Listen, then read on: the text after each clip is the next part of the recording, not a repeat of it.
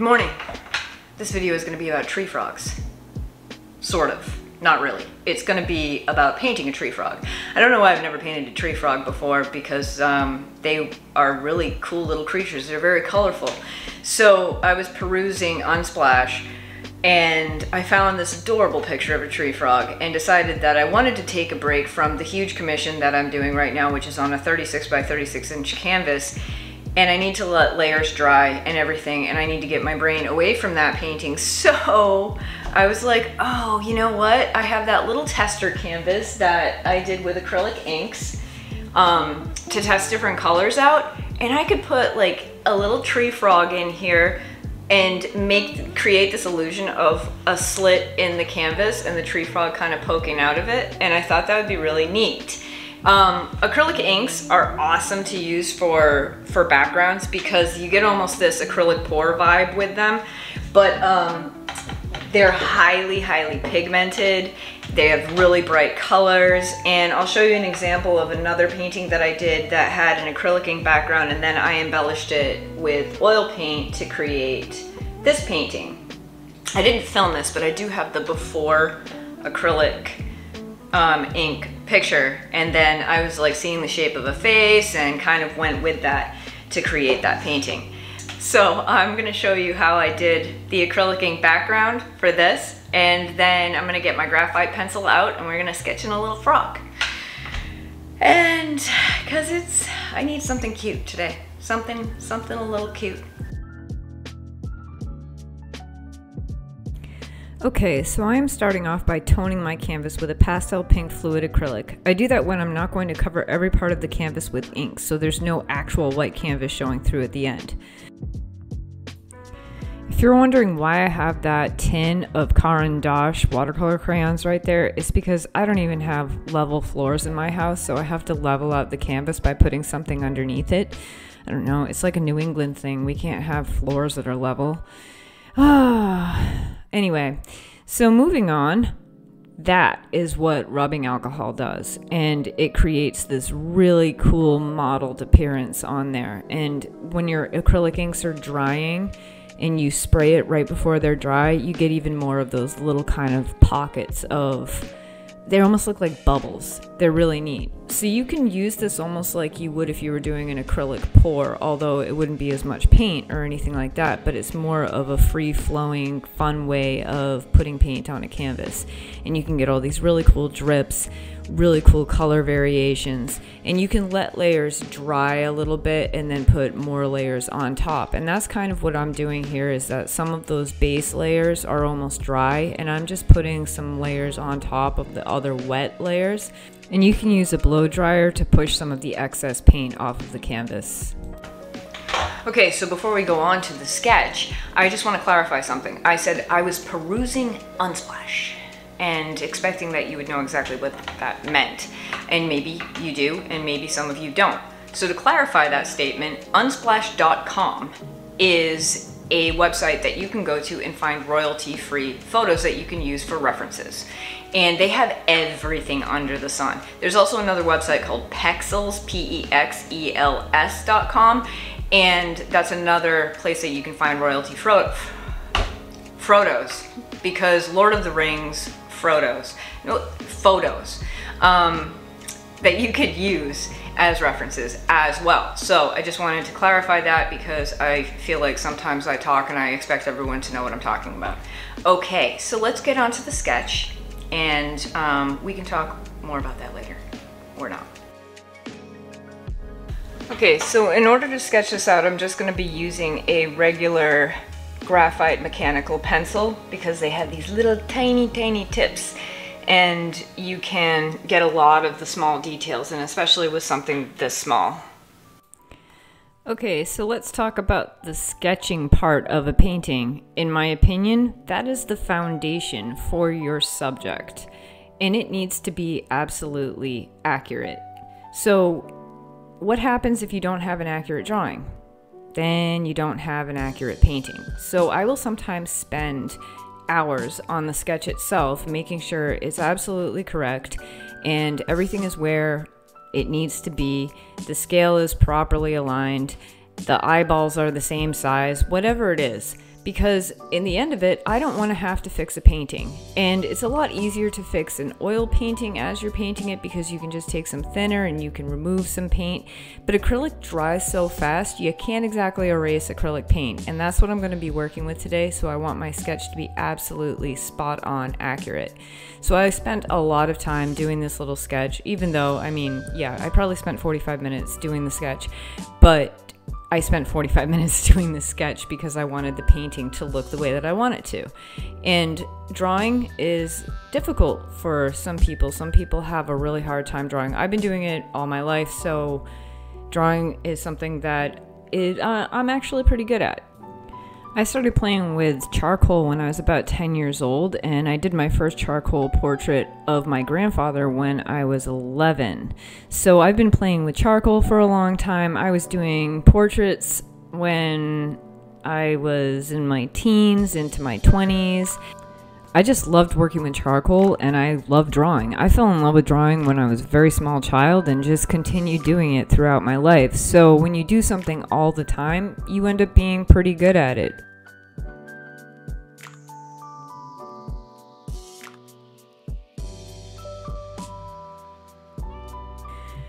Okay, so unlike oil paint, acrylics don't blend easily, and that's why I will usually do an acrylic underpainting and then refine with oils. For me, oil painting takes less time to paint but longer to dry, and acrylics are far more labor intensive because you have to work one section at a time because they dry so fast. There are pros and cons to both.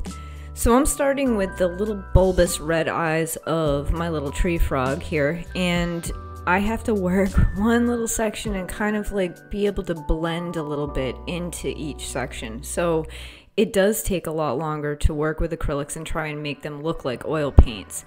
They don't have the same properties as oil paint.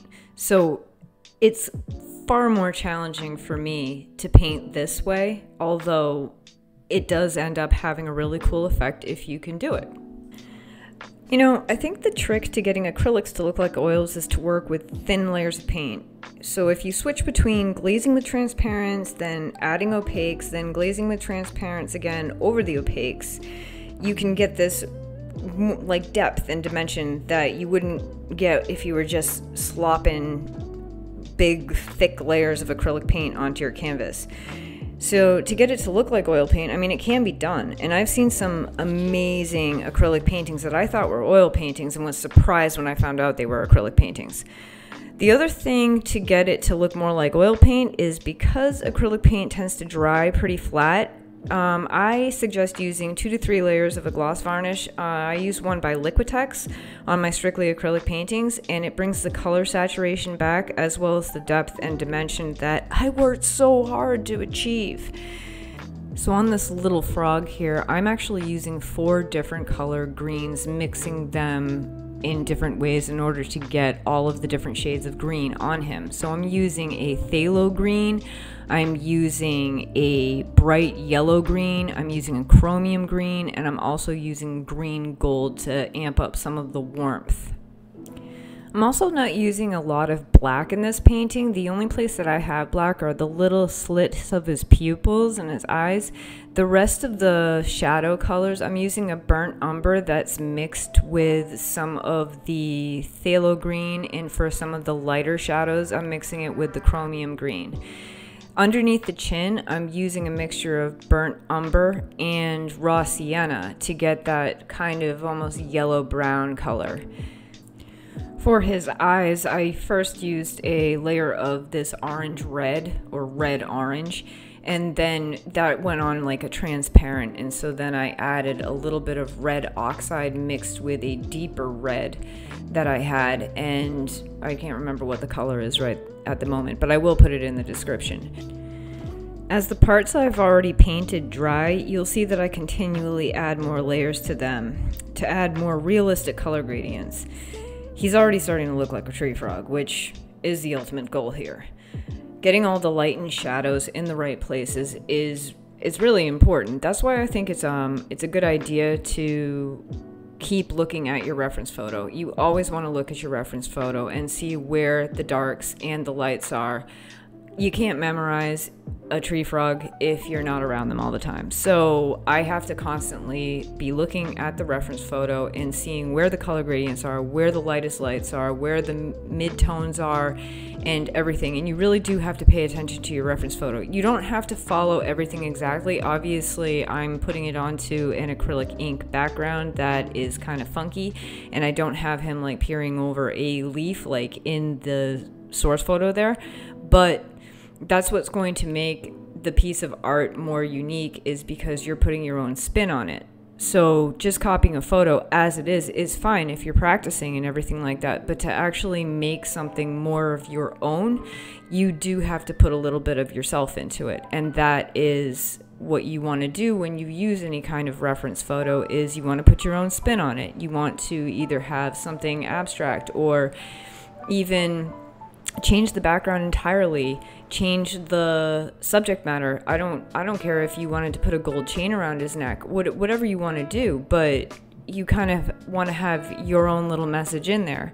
And what I'm doing with this is that I just think that having like that little tear in the canvas and having this little tree frog peeking out of it is just like a really cool little painting. So that's what I'm doing with it, and I think it's a pretty cool little concept. And yeah, so you do want to make things into your own somewhat. Now, if you're doing a painting and you wanted to make it an impressionistic painting because that's your style, then absolutely do that. If you want to follow the photo exactly, okay, sure, do that if that's what you really want to do. If you're doing a portrait for someone because you've been commissioned to do so and it has to look exactly like that photo, which I personally hate doing, because I always want to put my own spin on things, but I've had to do those in the past, and I have to constantly be staring at that photo, and almost like I know that person's face better than they know their face. At the time that I've ended the painting, it's crazy. I'm like, wow, I know every single freckle. I know exactly how asymmetrical their face is. They have a little dimple on the right side of their face. I mean, I have done portraits that were so intense, and I've had to like stare and stare and stare and stare, and each wrinkle, each laugh line, everything had to be observed, and it had to look exactly like the photo. And this is why I don't normally take commissions on like that these days. I don't like to paint exactly from a photograph that somebody gives me, because I kind of got labeled as being a portrait artist for a long time, and I got really, really burnt out doing that, because it was like I couldn't use any of my own ideas. I was just being thrown other people's photos and their family members, and it was just, I don't have any artistic impression here. I'm just painting a photo for you. And so I stopped taking on commissions like that, because I was getting burnt out. And I prefer to get commissions that are like, oh, I have a concept in my head and I'd like you to paint it. Or I come up with a concept and someone's like, wow, can you make a painting out of that? And I'll buy it from you. I prefer those kind of commissions. I don't really like having people dictate to me what they want me to paint. And I know that's kind of a crappy way to be, to a certain degree, where it's like, oh, well, if someone wants to pay you money in order to do that, yeah, well, it can't be all you do, because then you lose something of yourself in the process. So, yeah, that was very long-winded. I'm sorry. But will you look at that? We are finally on the last leg of this painting. Literally. It's kind of funny, because on this last leg, his last leg, this is the only part of the painting that has any purple or blue in it. And if you look at the reference photo, you'll see that there's this almost purpley color in the shading, and then there's this little splash of like teal. So when I start doing that part of it, that like I had to squeeze out paint just to do this little part of his leg. with a little purple that was it's actually a light purple that I mixed with a little bit of black to get this purpley gray color, almost like a purple charcoal color. And yeah, you see it right there. And so this is like the shadow of this leg is this purple color. And it's actually kind of really cool that there's this little splash of purple and this little tiny splash of blue right there. And you wouldn't really notice it at the end of the painting. Like, I don't notice it when I look at it, but I know it's there, which is really kind of neat. So now that the frog is pretty much donezo here, I'm going to be working on the shadow for the slit in the canvas and just kind of getting a little bit of that brighter color along the seam of it that's on the outside of it to kind of bring it forward a little bit. And then I'm going to be darkening the shadow behind it. So this point I'm just glazing. I'm glazing with this orange color, and then I'm going to be glazing with some other acrylics. I'm going to be using a glazing medium by Liquitex in order to do all of the glazing and kind of get this darkened color, and also put the shadow underneath all of the little toes and everything, and get this to look a little bit more interesting and a little more vibrant.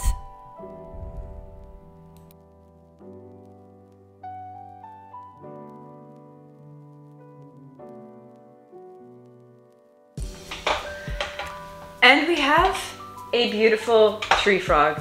He is adorable, and I shall name him Leonard. Yep, Lenny.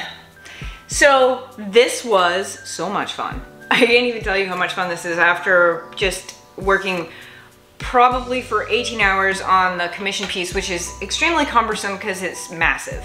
And there's so many little details to it, and I had to have a break from it, I really did. And hopefully I'll have that video up early next week.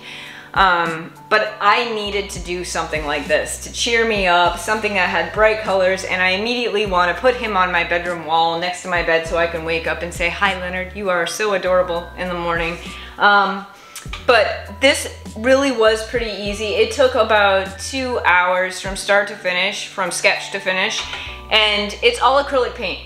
So you can get very realistic effects from acrylic paint if you take the time, which I'm usually pretty lazy because I'm usually working on a very large canvas when I'm working with acrylic paint. So that's why I usually finish paintings with oil paint, because I have more work time. And I can put in those details and I can really take the time and glaze colors in.